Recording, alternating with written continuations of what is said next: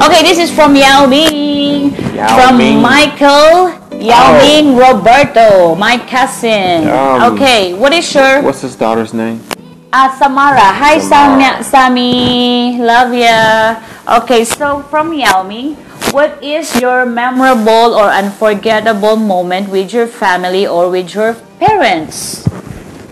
Okay, me first and then you're next. Oh, he's asking. Okay, about my I don't know. I don't know if Sure, well, you first. Then. Yao Ming, I don't know who you're asking me or him, but we'll answer it both. I think my unforgettable memory with my parents is whenever was Yeah, it's past tense. So was going to Pentecostal church. Yeah. Yeah. That must have been fashion forward.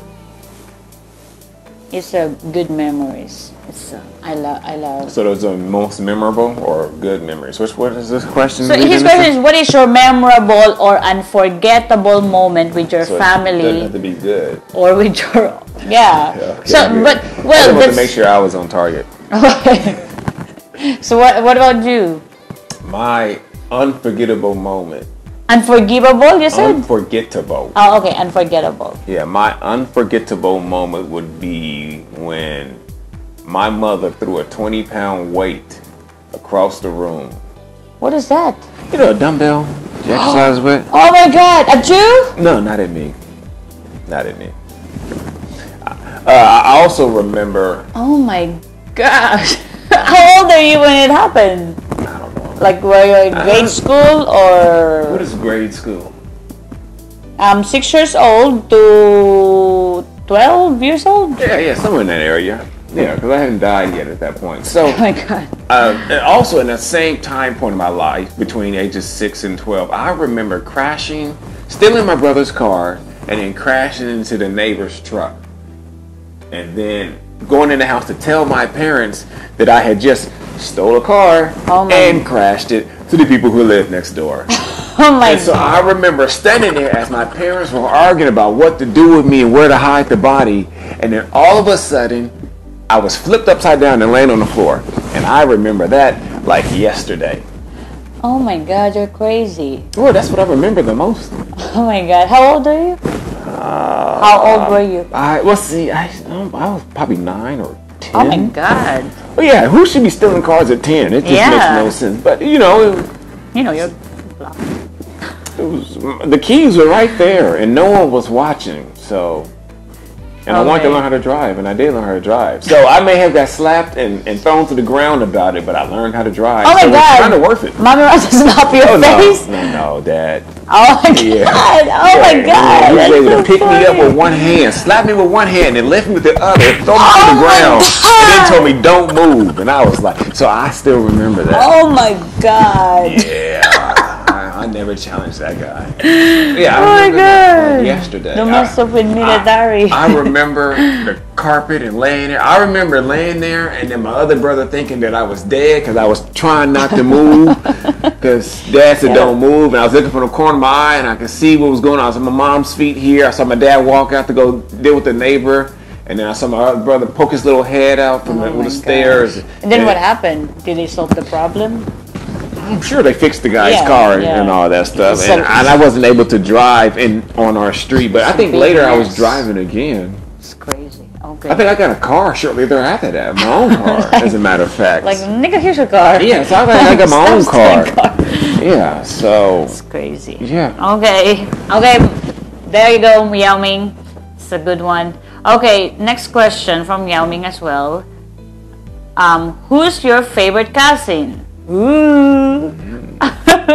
Who's your favorite cousin? The guy that answered the question. Asked the question. Maybe the guy who's asking this question, I guess.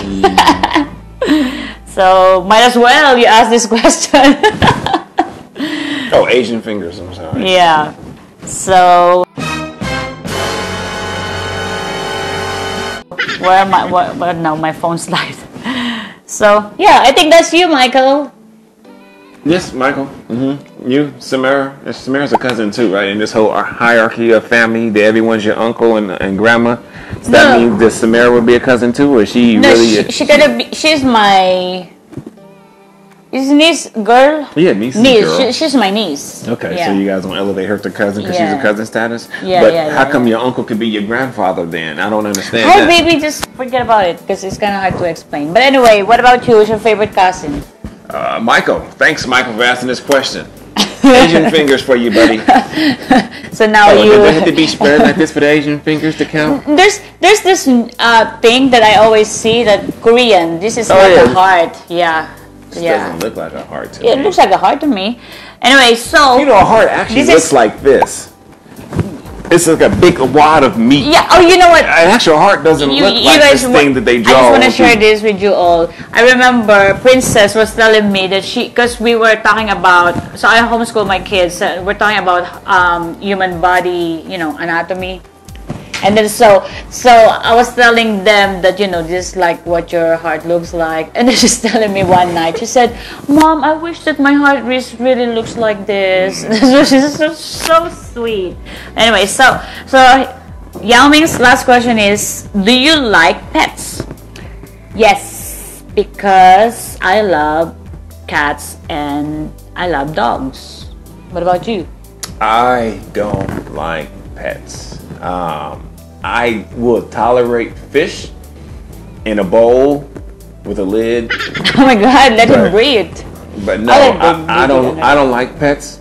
I'm OCD, and I like to participate in the cleaning, and I don't want to clean up behind pets. I got babies. We're potty training Bunso, and then my schedule doesn't allow time to go walk a pet. I see people on our cameras walking their pets, and sometimes it's frigid outside, and so I don't have it in me to get up to walk a pet. You may have it in you. I'll get up and check on the babies, but I don't want to get up and go. Oh, do I need to walk them? Yes, you have to walk them. It'd be inhumane to keep a dog in a closet and never let No, him I'm out. not gonna put them in the closet. I'm I'm just gonna saying, play it's with the- them in It's the house, equivalent. like, Just keep them in the house and never let them out. Oh, okay. Okay. What are they at? Well, Dutchies? that's his final question. So thank you, Yao Ming, for that wonderful questions. You're Thank you, awesome. Michael. Kiss Say hi to Samara for Samara. us. Yes. Okay. Oh, and also Janella, Norjan. Tell Janella we love her. Yes. Okay, from Rika Bernal. Okay, tanong ko sa inyong dalawa, paano nyo dinidisiplina ang mga anak nyo gayong magkaiba kayo ng kultura? How do we discipline the Zibis being, we have different culture and different backgrounds? Well, we have different backgrounds, but we have the same culture. I mean, because the culture of this house is a mixture of two cultures, which is the dominant force in this house is the culture that we live by, that we set the guidelines. Our backgrounds are different. I mean, but I don't think our backgrounds, the way we were raised, were any different. I mean, we both were disciplined with a hand. With a whooping. Yeah, so a hand, belt, or whatever resources. None of us was All like, yelling. yeah, or yelling. None of us were like drowned or held on the water or electric Oh, shock goodness, therapy. baby. Yeah, that stuff you see in the movies, it could be true. Okay. But so our backgrounds may be different because we grew up eating different foods, but that's probably the extent of it. As for disciplining the kids, I've always thought that until the kid understands language and understands what they're doing, then it's pointless to discipline them. Only because they don't even speak your language and they don't even understand your culture, your guidance. So it made no sense. When they became of age is where they are now. I think pinching is probably the best form. I remember you would tell me something about the consequences need to outshadow the actions so that they will learn not to do it again. And so when it comes to Kuya, I struggle disciplining him because he looks so much like me. And I know his heart. He's just trying to be a boy, have fun and play. But sometimes he doesn't stop when I want him to stop. Or sometimes he goes a little... Anyway, so I struggle disciplining him because I know he's just a kid being a kid. But They're still babies. yeah, I either I'm fed up and I'm disciplining him, which I don't like, or I'm disciplining him because he's demonstrating character that I don't want to grow into adulthood or young adulthood.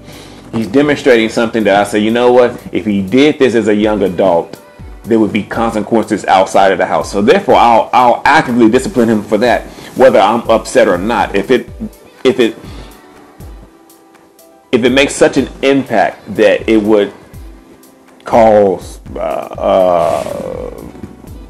some sort of action outside of the house, then I try to deal with that now, so that when he doesn't grow to that point where he thinks it's okay. I won't let him do things in the house that I normally would, because society is so harsh on young people of color. So I have to make sure with him, because I can look at him and tell he's going to have my body, and he's going to have my wit, and he's going to have my determination. And so when I grew up, it was okay because there wasn't so much exposure to calamity, to put it that way, chaos. But now in the world he's growing up in, unless I'm able to change it in the next few years, I really need to protect his ambition and kind of shield him from doing certain activities or having certain expressions, because I don't want the ruling governmental system to try to discipline him despite his good intentions.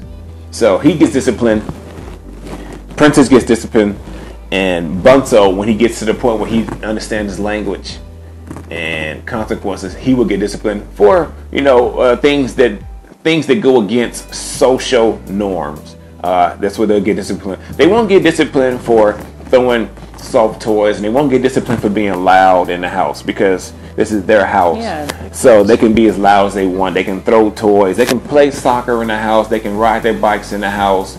I'm not worried about the paint on the walls, because we're going to repaint when we sell this place anyway.